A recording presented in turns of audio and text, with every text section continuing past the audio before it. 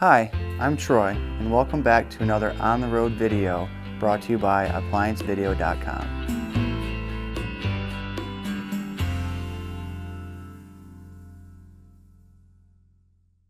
Stop. Before beginning any repair, always be sure to disconnect the power to the appliance. It is also recommended to test the outlet for proper voltage.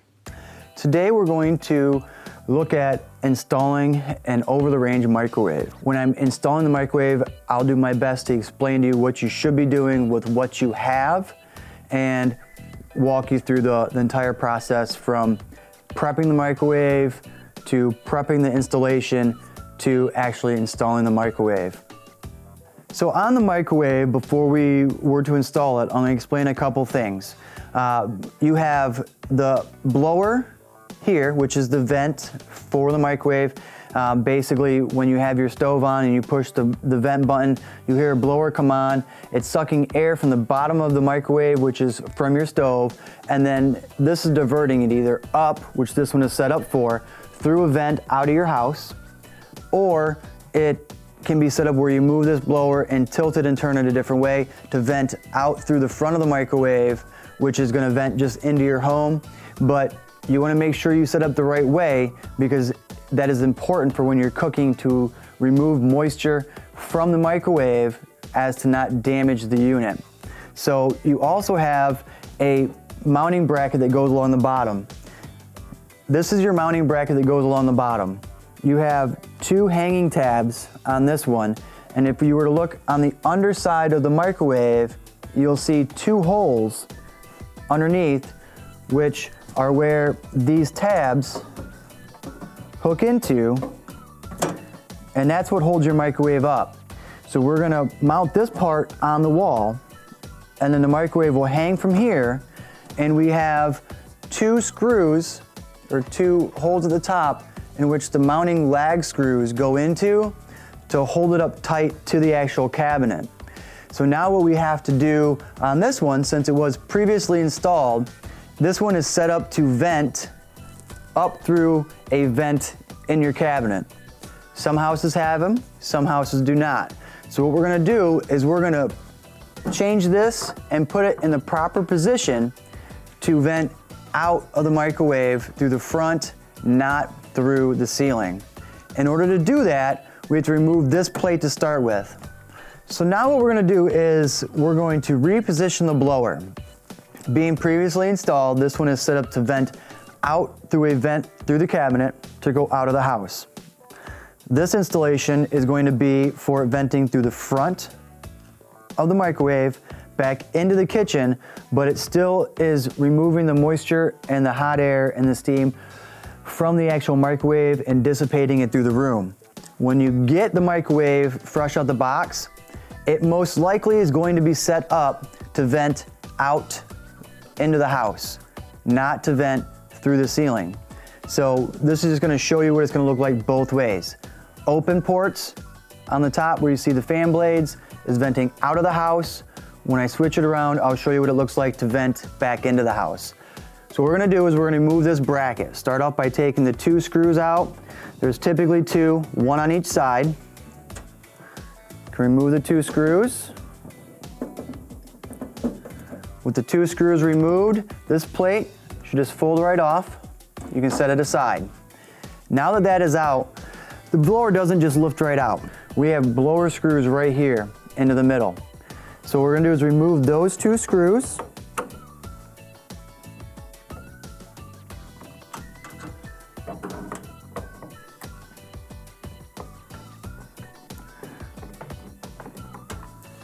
Once those two screws are loose, it should just loosen up and come out. Once you can lift it up, you can just set it down.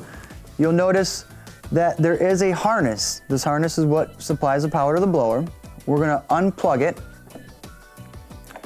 With that unplugged and the blower in hand, what you can see is that it has the vents where the air comes through. We were installed this way to blow up. What we're gonna do is we're gonna rotate it so it's blowing forward and coming back into the microwave through the blower ports and venting out the front. So what we're gonna do is you can set it back down, gonna re-plug it in. The plug only goes in one way, so you'll be fine there. Once you got it plugged back in, position it, slide it back down into place. Once it's slid back down in place, we have to tighten these two screws back up, replace the cover at the top, and I'm actually gonna take an extra screw that I have because this one is missing a screw in the back, and I'm just gonna put one in there because it should have one there to hold this housing in place a little more securely. So put that in place. We're gonna tighten these screws back down. If like mine, they come out of their spot, you may have to fish them back out. But they go right back in. You can screw them in, tighten it down. Now the blower is re-secured in place. It's not gonna come out. It's tight down where it's supposed to go. We're gonna reinstall the cover. These holes are okay. They're basically irrelevant now because this vent right here, coming through and up, does nothing. The blower is now pushing air back out of the front of the unit. So this cover, it's got two tabs. They go in the two notches in the back. Set them back in place, set that back down. With that back down in place, we can attach our screws again to mount this back in position.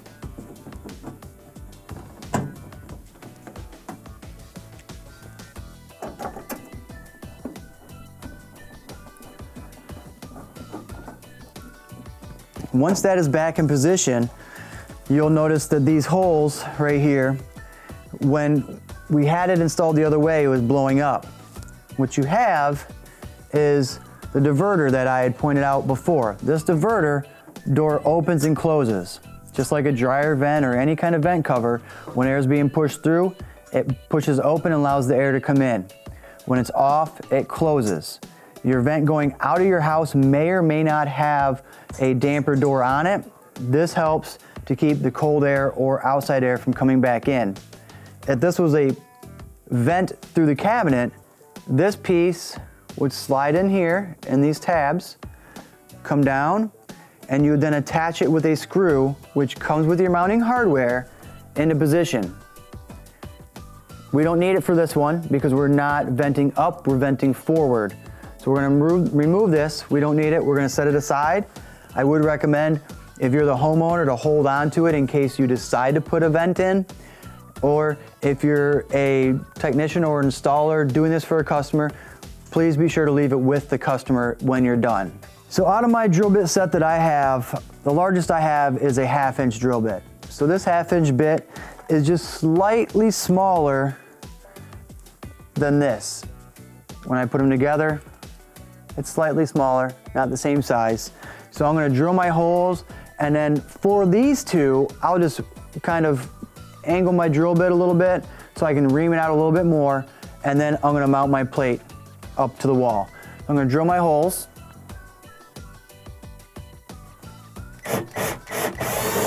And now with the hole drilled, I'm just gonna ream it out a little bit more.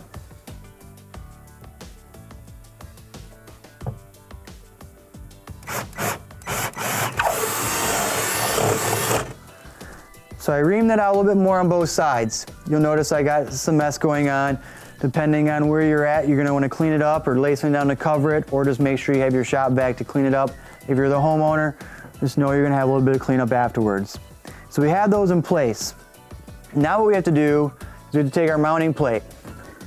The mounting plate, you have to prepare it before you can actually put it in the wall. You're gonna wanna take one of your bolts. Remember which hole you're putting it in.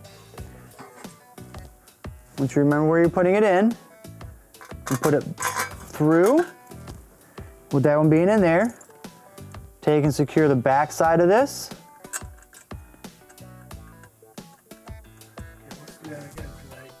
Oh, sorry. So you're gonna put your bolt through and secure the lag to the back side and just get it on there.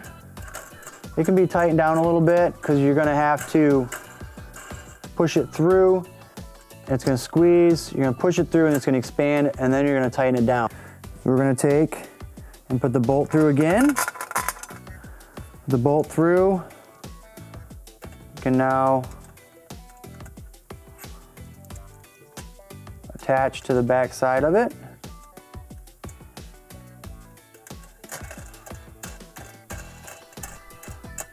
Now we have them both on there and attached. Now we're gonna take and mount and push them through the holes in the wall. So you're gonna take your bracket, just pick a side. So once you pick your side, squeeze it down so it's closed.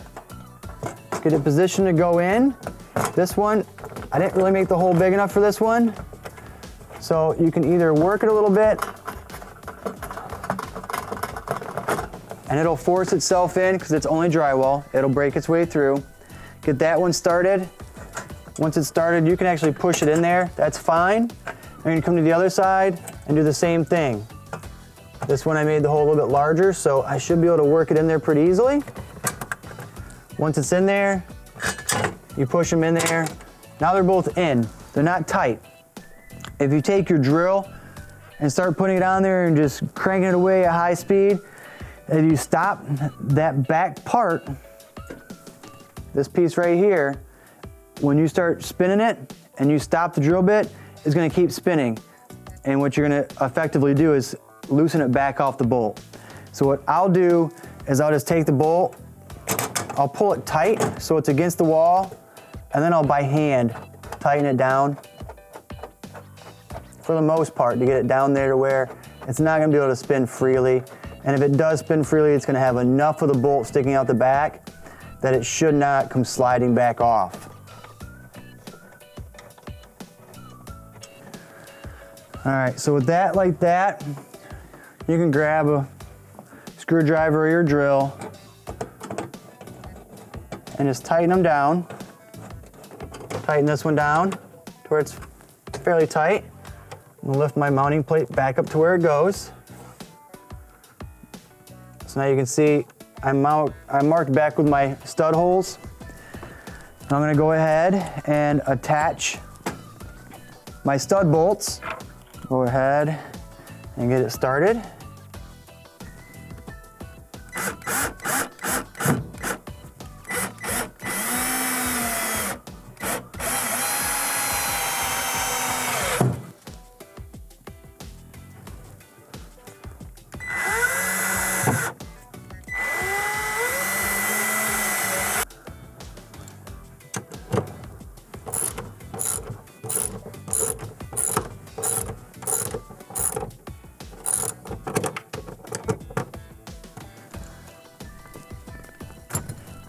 So now we have it actually mounted in place.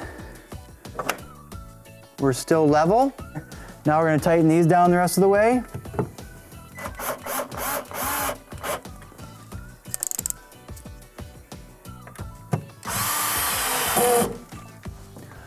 Now we've got them in place, all four. Our mounting bracket is secure in place, not going to go anywhere. Now we're going to go ahead and drill our upper screw holes for the actual hanging bracket or hanging bolts that go through. Basically look the same as the ones that went in here for this style.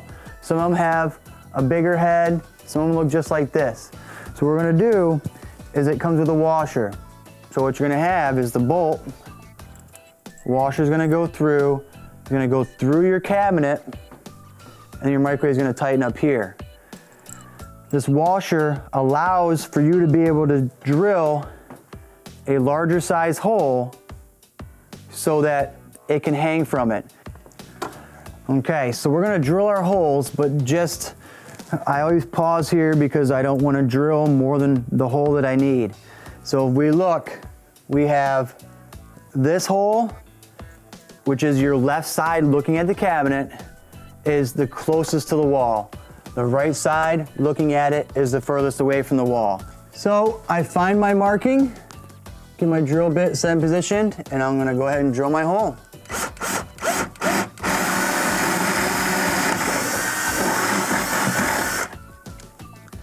Once that hole's drilled, we're gonna move over and drill the other hole for the other side. Now, second hole, find your marking, find your spot, and drill.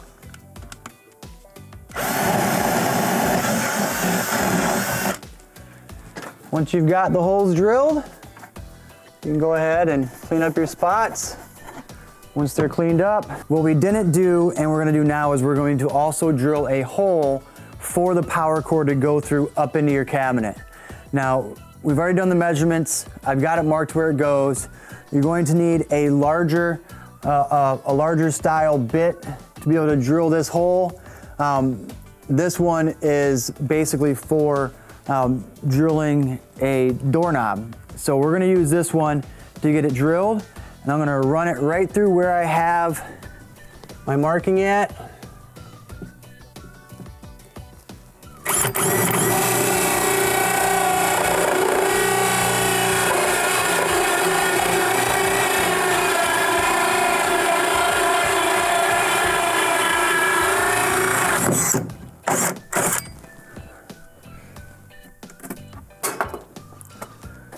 We're gonna go ahead and mount the microwave. Little side note on mounting the microwave. You typically will use 2 people. That's for your safety's sake and for the appliance's safety's sake. You don't wanna drop it or damage anything. If you do find yourself in a pinch and you're doing it by yourself, I would recommend putting some sort of cushion or padding on your range if there's one below it, or waiting and having a second person help you. In this video, I'm gonna go ahead and do it myself and put it up, and I'll show you how I do it by myself. So now I'm gonna pick the microwave up and set it in position. As you're doing so, make sure you are cautious of the edges of your cabinets. I will go and put it in one side slightly at first, bring my other side up and in. Once it's in place, I'll slide back. I feel my microwave hit the bracket. I know that I'm high on it, so I'm gonna come a little bit down, and I'm low, I missed it, so go back up. I found my spot. I can tilt it up and hold it. I positioned into my bracket, so now it's holding itself in place. It's holding itself in place. I'm now just gonna hold it from tipping. I can take my power cord, feed it back up through the hole. Second person is handy here as well to be able to grab it and pull it through for you. I'll pull that through. And as I pull it through, I'm gonna push up on the microwave. So the microwave goes up into position. I'm going to pull the cord through so it's held in place. That gets the microwave up where it goes. Now we're gonna go ahead and put the mounting brackets or mounting bolts down through the top. So we're gonna take the bolt and put the washer on it.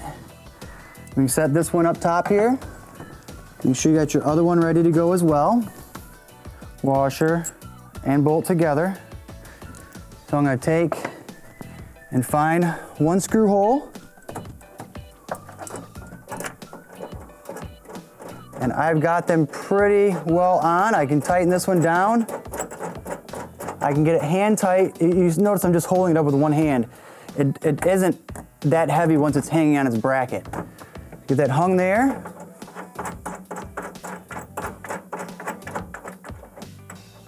Tighten that one down, just hand tight. Find my second one.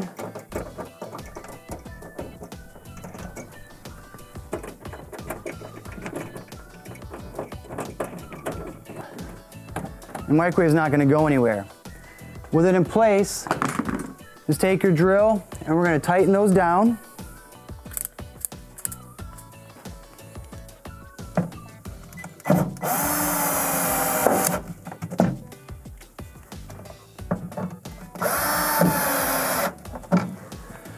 Once they're tightened in position, the microwave is now mounted. You're also now, with it being installed, gonna go ahead and put your turntable and the rollers back in position and test your microwave. That right there completes the installation of the over-the-range microwave. Thank you for watching another quality repair video brought to you by ApplianceVideo.com.